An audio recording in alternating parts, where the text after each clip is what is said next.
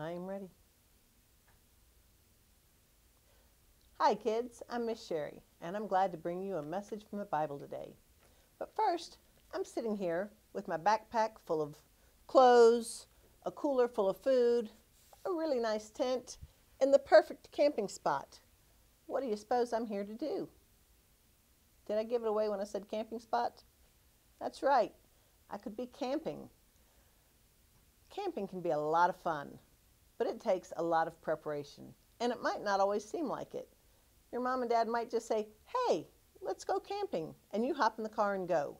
But somebody has taken the time to fill the backpack full of clothes, to fill the cooler full of food, to clean the tent, and to reserve the perfect camping site. Without all that preparation, camping could be a real disaster. Well, we're going to have a lesson in the story today that tells us why we need to be prepared. So, this is from the book of John, chapter 20, verses 19 through 22. Jesus appears to his disciples. On the evening of that first day of the week, the disciples were together. They had locked the doors because they were afraid of the Jews. Jesus came in and stood among them. He said, "May peace be with you." Then he showed them his hands and his side. They were so happy when they saw the Lord. Again, Jesus said, "May peace be with you. The Father has sent me. So now I am sending you." He then breathed on them. He said, "Receive the Holy Spirit." So Jesus says that the Father sent Jesus, and now Jesus was sending the disciples. How did the disciples get ready to be sent? They actually lived with Jesus. They lived with him. They saw him do miracles. They heard about the Father's love and how much he loves us. He loves us so much that he sent Jesus to die for our sins so that if we believe in him, we can have everlasting life. Well, when Jesus says, "Now I am sending you," he's talking to his followers. But today, we are his followers. So what sort of things do we need to do to prepare to spread Jesus' love? One of the things that we need to do is read the Bible. It's the holy word of God. And that is where we learn about God's love for us, about how God created us. God created everything.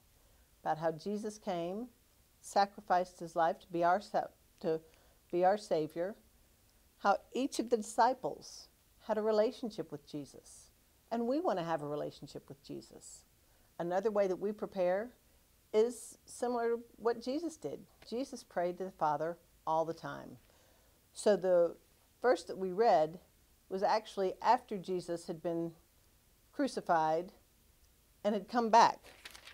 But just in John 17, Jesus is praying. And he says, "They do not belong to the world, just as I do not belong to it. Use the truth to make them holy. Your word is the truth. You sent me into the world in the same way I have sent them into the world." So Jesus right there says God's word is the truth. The word that we find in the Bible, the word that Jesus gave us. The disciples were actually living the New Testament while Jesus was with them.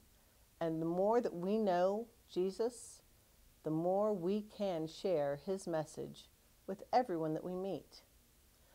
I hope this week, there's some fun things that you can prepare for. I would love to hear about them. Feel free to contact me or Miss Amy if there's anything we can do for you. Check out the Family 10K Devo in the One Family page.